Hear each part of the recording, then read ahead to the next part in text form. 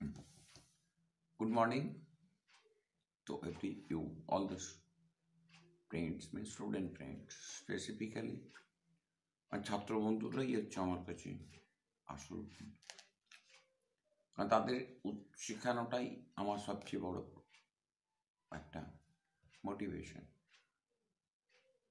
আমি মোটিভেট এইভাবে করবো, কেন আমরা ইংরেজি ভাষায় পিছিয়ে যাচ্ছি, আমাদের প্রাথমিক জ্ঞানটা কেন সঠিকভাবে আমরা পেতে পারি না প্রথম আর্ধ থেকে।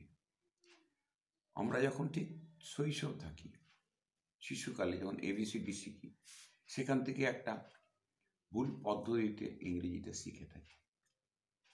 এবিসিডির আমরা প্রাথমিক পর্যায়ে যেটা দেখে থাকি যে 26 লেটার্স, অ্যামাং দেম 26 লেটার্সের মধ্যে 5টা vowel R 21টা consonant. But exactly এটা ঠিক নয়, এটার মধ্যে আরও বেশি আছে এবং এর জন্য উচ্চারণ পদ্ধতিটা পাল্টে যায়। আমরা সঠিকভাবে জানতে পারি না বা আলোচনা করে না আমাদের শিক্ষকেরা, সেটা সবচেয়ে বেশি আলোচ্য বস্তু। এই পিছিয়ে যাওয়ার কারণটা আজকে হঠাৎ গিয়ে পরে যখন ক্লাস 11, 12 বা 9, 10-এ পৌঁছে যাই, তখন আমরা বুঝতে পারি যে ইংরেজি ভাষাতে আর দখলটা আসছে না। তাহলে এখানে গলতটা কোথায় শুরু হচ্ছে, ভুলটা কোথার থেকে আমরা শুরু করছি? জাস্ট প্রাথমিক পর্যায়ে শুরু হয়ে গেছে। আমরা প্রাথমিক পর্যায়ে যখন 1, 2, 3 পড়ি, প্রাথমিক বিদ্যালয়ে যাই, তখন আমাদের ইংরেজিটা শুরু হয়ে যায় প্রথমার্ধ থেকে। আমরা সেখানে গিয়ে কি শিখি? কিছুগুলো লেটার্স এবং কিছুগুলো শব্দ, কিছুগুলো বাক্য। সেই সময় কিন্তু আমাদের একটা জিনিসকে না, উচ্চারণ সম্বন্ধে একটা জ্ঞান দেওয়া হয় না। সেই উচ্চারণ সম্বন্ধে জ্ঞানটা অসম্পূর্ণ থাকার জন্য পরবর্তীকালে আমরা আস্তে আস্তে সেই ল্যাকিংসে, যেই আমাদের বোঝানোর সেই অনুভূতি শক্তিটা, বা শিক্ষকদের সেই অস্বীকার করব না, বলাটা ঠিক হবে না, সেইখানে একটা অসম্পূর্ণ জ্ঞান আমরা পেয়ে থাকি। এই অসম্পূর্ণ জ্ঞানটা আস্তে আস্তে ভীষণভাবে আমাদের কাছে বড় হয়ে ওঠে। প্রাথমিক পর্যায় থেকে সেই জ্ঞানটা এমন একটা জায়গায় গিয়ে পৌঁছে, ক্লাস 7, 8, 9, 10-এ গিয়ে আমাদের খালি একটাই টার্গেট হয়ে থাকে, ইংরেজিতে নাম্বার কি করে পাবো। তখন সেখানে একটাই টার্গেট হয়ে থাকে শিক্ষকেদের, যে কীভাবে টেক্সটটাকে পড়িয়ে দেবো এবং টেক্সট সম্বলিত উত্তরগুলো দিতে পারবো, সেই সম্বন্ধে জ্ঞান দেওয়া। এই মধ্য কথাটা কিন্তু আমাদের সবচেয়ে বড় সর্বনাশ করেছে ইংরেজি শিক্ষার ডেভেলপমেন্টটাকে। আমি আজ খুব দুঃখের সঙ্গে বলে যাচ্ছি, এটা আমার উদ্দেশ্য নয় কাউকে ডিগ্রেড করা বা কাউকে আপগ্রেড করা। পরবর্তী পর্যায়ে যখন আমরা পৌঁছে যাই এমন একটা স্টেজে, সেখান থেকে গিয়ে পরে শুধু একটাই তথ্য পেয়ে থাকি যে আমাদের ইংরেজি ভাষায় পাস করতে হবে, নাম্বারটা পেতে হবে। তাহলে আমাদের মুখ্য উদ্দেশ্যটা থাকে নাম্বার পাওয়া, কিন্তু সেই সময়তে তার অভিজ্ঞতাটা, দ্য প্রায়োগিক অ্যাপ্লিকেশন যেখানে আমরা ভাষাটাকে প্রয়োগ করি, এই প্রথম থেকে আমাদের এই অসুবিধাটা থেকে যাচ্ছে। এই ব্যাপারে আমি বলে রাখবো একটা কথা, যে আমরা পুরুলিয়া, আমরা কিন্তু স্ট্যান্ডার্ড বাংলা বলি না। আমরা যে বাংলাটা বলে থাকি সেটা একটু বাংলাটা আলাদা, যেটা স্ট্যান্ডার্ড বাংলার থেকে একটু নিচে বলা যায়। কিন্তু আমরা যখন বাইরে যাব, এই ভাষাটাকে আমরা কিন্তু ব্যবহার করি না। জানি না কেন ব্যবহার করি না বা করা উচিত নয়। কাল standard Bengali and standard English বা মডার্ন ইংলিশ বা কিংস ইংলিশ বা কুইন্স ইংলিশ, এটা সম্বন্ধে আমাদের সঠিক ধারণাটা থেকে থাকে না। তার জন্য আমরা ইংরেজিতে উত্তরোত্তর পিছিয়ে পড়ছি। তাহলে আমি শুরু করছি প্রথম পর্যায়ে, জাস্ট কনসোনেন্ট অ্যান্ড ভাওয়েল সম্বন্ধে। এটা এক্স্যাক্টলি 45 লেটার্স আছে। সেই লেটার্সগুলো কিছুগুলো কম্বাইন্ড আছে, কিছু জায়গায় উচ্চারণের তফাৎ হয়, সেই উচ্চারণগুলো আমরা বুঝতে পারি না। এই উচ্চারণগুলো প্রথম থেকে শেখানো হয় না। এই প্রথম থেকে শেখানো হয়ে থাকলে পরে আজকে আমার যে পাহাড় প্রমাণ যে সমস্যাটা এসে যেত, সেই সমস্যাটা অন্তত কমে যেত। আজকে আমাদের শিক্ষকতার আর কোন জায়গায় দাঁড়িয়ে গেছে? কিছুদিন পর ইংরেজিতে পাস করার পর তারপরে কি হচ্ছে, ইংরেজিতে যদি আমাদের সঠিক জ্ঞানটা না থেকে থাকে, আমরা কোথায় চলে যাই? যে ইংরেজির একটু কিছু শিক্ষা পেতে হবে, তখন আমরা স্পোকেন ক্লাস করি কিংবা কিছু এক্সারসাইজ করি। সেই এক্সারসাইজগুলো করলে পরে কি হবে না, কম্পিটিটিভ এক্সামিনে অ্যাটলিস্ট আমরা অ্যাপিয়ার হতে পারবো, কিন্তু সেটা তো সঠিক নয়। আজকে আমি বলতে চাইছি না যে আমরা তো ভারতবর্ষে বাস করলাম, পশ্চিমবাংলাতে তার একটা অংশ, একটা রাজ্য, কিন্তু আমাদের তো বাইরেও যেতে হতে পারে। আমরা ভারতবর্ষে থাকছি যখন, তখন দ্যাট মিনস আমরা ভারতের সঙ্গে, ভারতীয় কালচারের সঙ্গে, ভারতীয় সংস্কৃতির সঙ্গে আমরা জড়িত। অতএব বাংলাটা বাংলার মতন করে বলবো, ইংরেজিটা ঠিক ইংরেজির মতন করে বলবো, হিন্দিটা হিন্দির মতন করে বলবো, এটি তো স্বাভাবিক। পাঞ্জাবি পাঞ্জাবির মতন, হরিয়ানি হরিয়ানির মতন, রাজস্থানী রাজস্থানীর মতন, ইউপির ভাষা ইউপির মতন করে বলতে হয়। আমাদের এই শিক্ষাটা প্রাথমিক পর্যায়ে আমরা পাচ্ছি না। তার পরবর্তীকালে আমাদের কি হচ্ছে, ভীষণ বড় একটা সমস্যা, সেটা বলেই দিলাম, সেই সমস্যাটা সমাধান। আজকে তাহলে আমাদের এই স্ট্যান্ডার্ড ইংরেজিটাকে শিখতে হবে। What is call the Kings English, queen's English, or the standard English, or modern English. আমরা কোন ইংরেজিটা ব্যবহার করছি? Do you know? এই সমস্যাটা কিন্তু আমাদের মধ্যে থেকে যাচ্ছে স্যার। তোমরা আজকে ছাত্র আছো, কিন্তু কালকে যে শিক্ষক হবেন এই কথাটা তো বলতে পারবো না। Nobody can predict about you must be a talented student. Everyone else, just I expect this much. You must develop in your life. Because life starts with education, and education provides us the wealthy concept about this. It can never be evaluated, but we do not evaluate it. শিক্ষার মাধ্যম দিয়ে যে অর্থ উপার্জন করে তার মধ্যে তৃপ্ততা আসে, আর ব্যবসার মধ্যে দিয়ে যে পয়সাটা আসে তার মধ্যে তৃপ্ততা আপাত দৃষ্টিতে আসে। যাই হোক, এটা নিয়ে আমার বিতর্কের ব্যাপার সৃষ্টি করার প্রয়োজন নেই। তাহলে আমি বলবো ইংরেজি ভাষাটা ঠিক ইংরেজি নিয়ে শেখানো উচিত, এবং কাঁটা দিয়ে কাঁটা তোলা, তার বাইরে কিছু হতে পারে না। তাহলে আমরা কাঁটা দিয়ে কাঁটা তুলবো না, ইংরেজিটাকে বাংলা দিয়ে শিখবো না বাংলাটাকে ইংরেজি দিয়ে শিখবো। তাহলে ইংরেজিটাকে যদি বাংলা দিয়ে শিখি তাহলে সেটা বাংরেজি হয়ে যাবে, পরবর্তীকালে তাই হয়ে থাকে। তাহলে আমাদের উচ্চারণ ক্ষমতাটা সেখানে কিন্তু হারিয়ে যাচ্ছে। এর পরবর্তীকালে যখন আমরা কলেজ বা স্কুল পাস করে যাবো, মাধ্যমিক উচ্চ মাধ্যমিক পাস করে যাবো, তারপরে কোথায় যাবো? নিশ্চয়ই কলেজে যাব। এবং কলেজে গেলে কি হবে? সে কলেজে গিয়ে তো তখন আমার যে স্ট্যান্ডার্ড যেটা স্কুলে শিখেছি সেটা তো প্রযোজ্য হবে না। আমার যেখানে ইংরেজিটা সেকেন্ড ল্যাঙ্গুয়েজ ছিল, ESL, ইংলিশ সেকেন্ড ল্যাঙ্গুয়েজ, সেটা তো গিয়ে ফার্স্ট ল্যাঙ্গুয়েজ হয়ে যাবে। তো সেখানে আমরা কি করে গিয়ে কম্পিটিটিভ ক্লাসগুলোতে অ্যাটেন্ড করবো? সবাই জানি এটা প্লেন BSc বা প্লেন BA পড়লে যে তারা শিক্ষিত হতে পারবে না, তাদের জ্ঞান থাকবে না, এ তো বলতে পারি না, এত বলা উচিত নয়।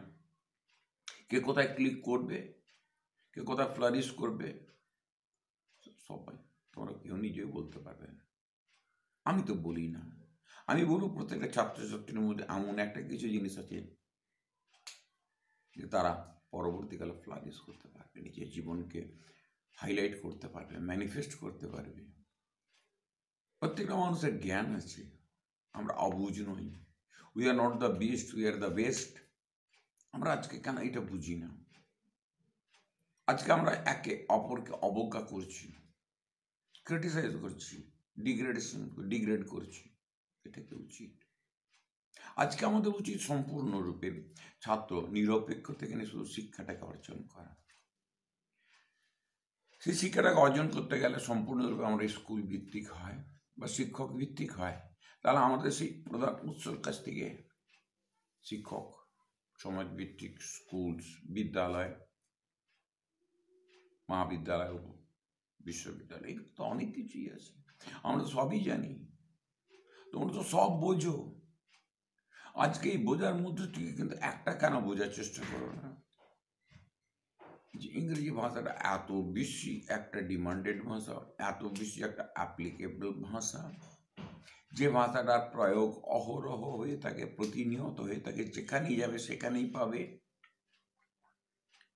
তাহলে আজকে আমরা সেটাকে শেখার জন্য কেন আগ্রহী হই না?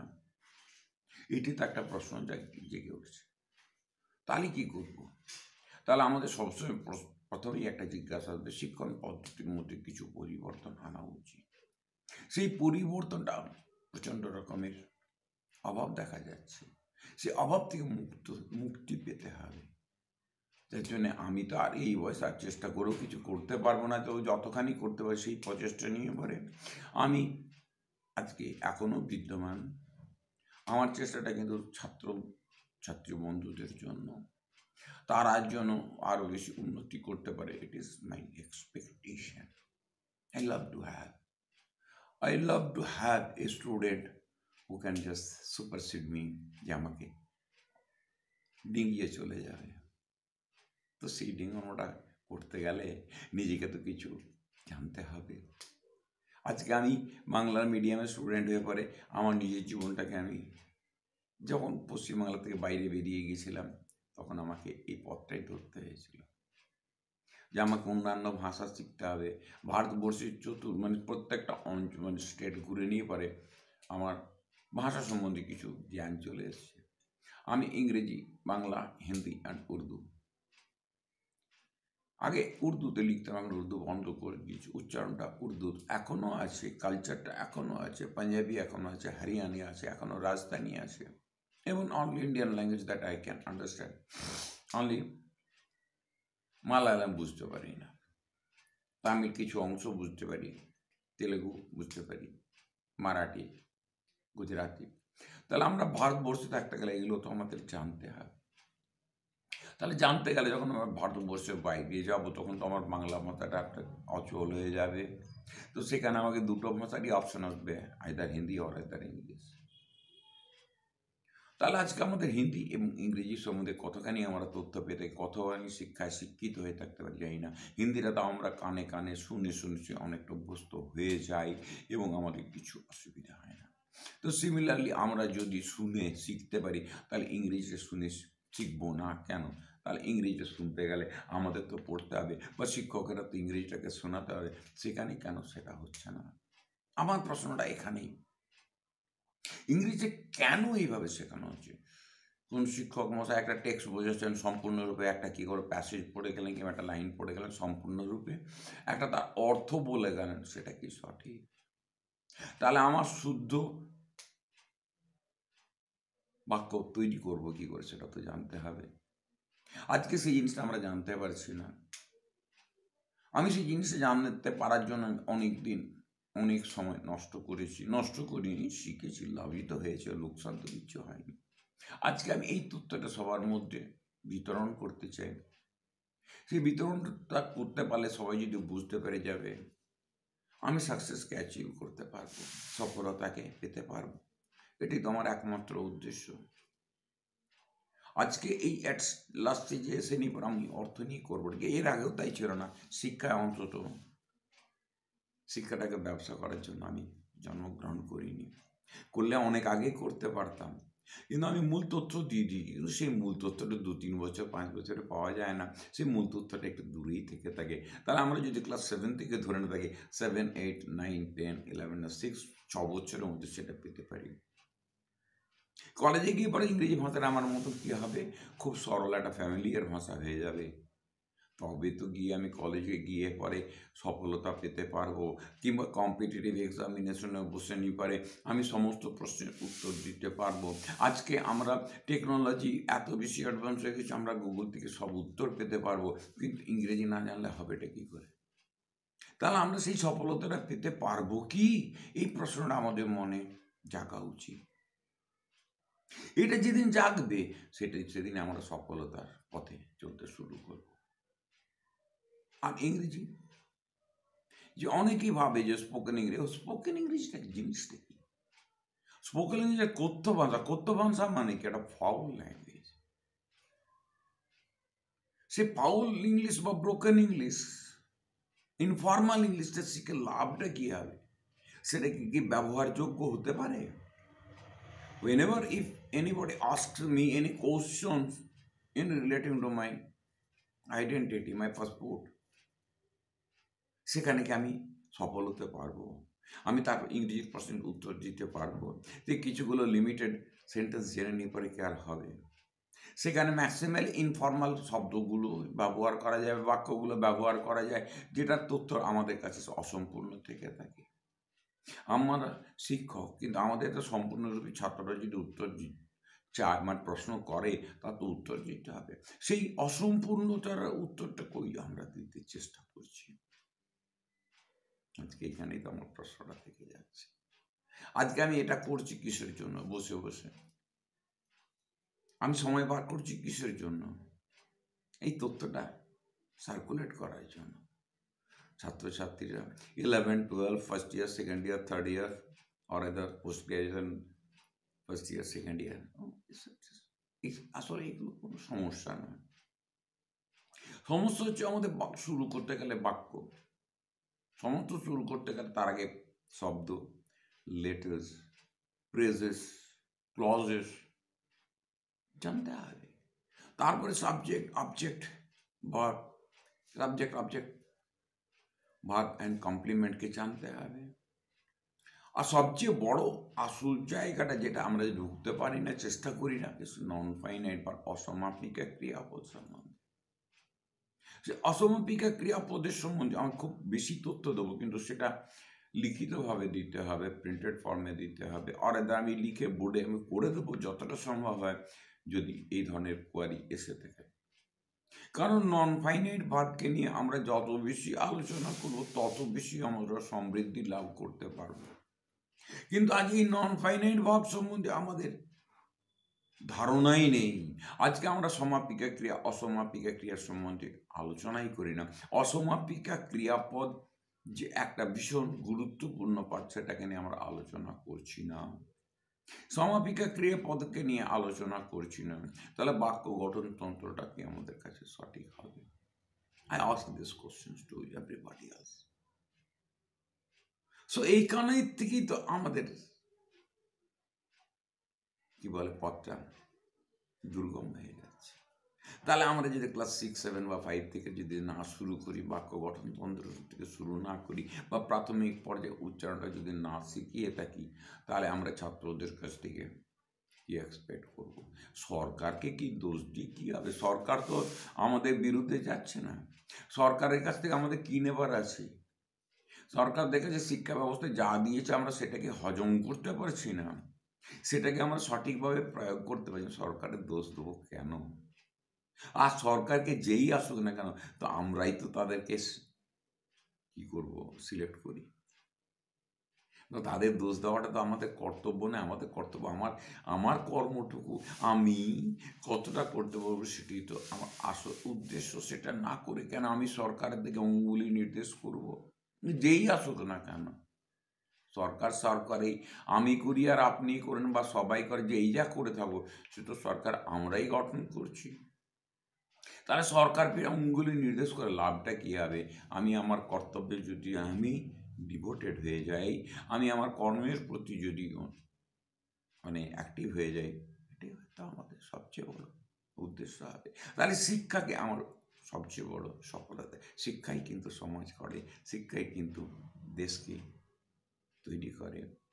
তাহলে আমরা আশা করি সেই শিক্ষাটাকে প্রশস্ত করার জন্য আমি সম্পূর্ণ এই ধরনের বিতর্কিত ব্যাপার নিয়ে আলোচনা করতে চাই না। আমি শুধু আমি কনসেন্ট্রেট করতে পাই, only the students are my target and they are to be educated and they are the future of our nation, and if they can highlight, if they can flourish, if they can establish, we all will be benefited. Our society will be benefited, our nation will be benefited. And I am not a political member, or I do not support any politics. That's my intention, just only to teach you the right words. Thank you.